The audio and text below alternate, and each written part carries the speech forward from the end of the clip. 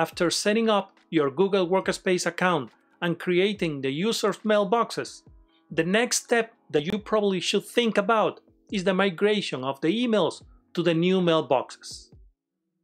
My name is Carlos, and today I will show you how to use the Google Workspace migration tool to migrate or move your email history from any IMAP server over the new mailboxes. The email migration is a critical step when you are changing your email provider. This is a key element to make the move a successful decision. You may find different options to migrate your emails. However, Google Workspace has a practical, efficient, and easy-to-use tool that will allow you to copy everyone's mailbox history over the new mailboxes. Here is what you will need to complete the migration when using this tool. First, a list of email users and their passwords on the source server. You will need admin role to access the Google Admin Center. The server where you are migrating from has to support IMAP connections. By the way, most of the email servers support this kind of connection. And you will need the server IMAP settings, the server name, port, and type of encryption. The tool will allow you to migrate emails from other mailboxes as well. In this case, users may find useful the ability to create filters and labels to organize their emails within their Google Workspace mailbox. Here, in this video, I will show you how to do it. Let's now jump into our computer and I will show you how the tool works. First, you will need to access your Google Admin Center. It is the place where you set up all users' mailboxes. You will need to click on the upper right corner where you find the 9 little dots, and you will need to find the admin icon, which is here. Click on that. Once you access the Google Admin Center, you will need to find data migration. You can scroll down and you will find it here. Click on there, and this is the Google Migration Tool. As we can read here, the data migration service helps you easily import your data to your Google Workspace account. You can migrate from different email servers like a Gmail, Google Workspace, Microsoft Exchange Server, Exchange Online, and other IMAP services. In our case, we are interested in migrating from IMAP services. The reason for this is because most of the email services support IMAP connections. So we need to click on Set Data Migration Up. Here, we will need to start setting up the migration settings. Then we click here on the migration source. We need to select where we are going to migrate from. As we said before, we're going to migrate from other IMAP server. Again, we have different options to migrate from. We can migrate from other Google Workspace account, from Gmail, from different type of Exchange servers. We can migrate from Microsoft Office 365, and of course, from IMAP server. We click on here, or we select it. Then we need to select what we are going to migrate. In this case, we are going to migrate email. We need to establish the type of protocol that we are going to use. We click on here to select it. And again, it is going to be IMAP.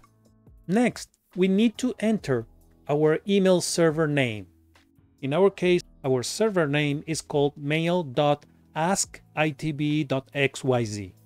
Then we need to enter an email account that will allow us to verify the information that we have set up. We need to enter one of the email addresses that we are going to migrate. The email address is going to be carlos@askitb.xyz, and we will enter the password. This is not the password in the Google Workspace account. This is the password on the server where we are migrating from. Then we click on Start. Now here, Google Workspace Migration Tool is giving us the opportunity to select how much data we want to migrate. For example, we can just migrate the last year, or we can select 6 months, 3 months, 1 month, or we can select or set up a custom date. For example, we select on custom date, and by clicking here, we can, for example, we can set up how much data we are going to migrate. Let's say that we are going to migrate emails, if we have it, since 2010. And by clicking here, we can select the month.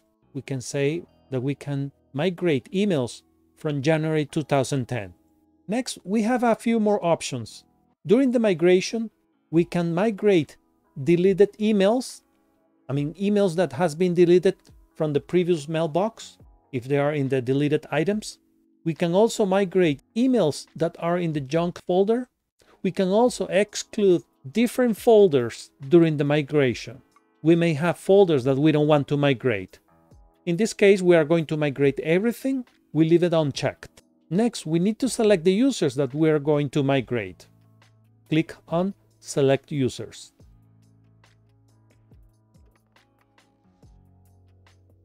Now here the migration is ready to start. All what we need to do now is to add users or mailboxes that we want to migrate over or to Google Workspace. So we need to click on Add Users, and we have two options.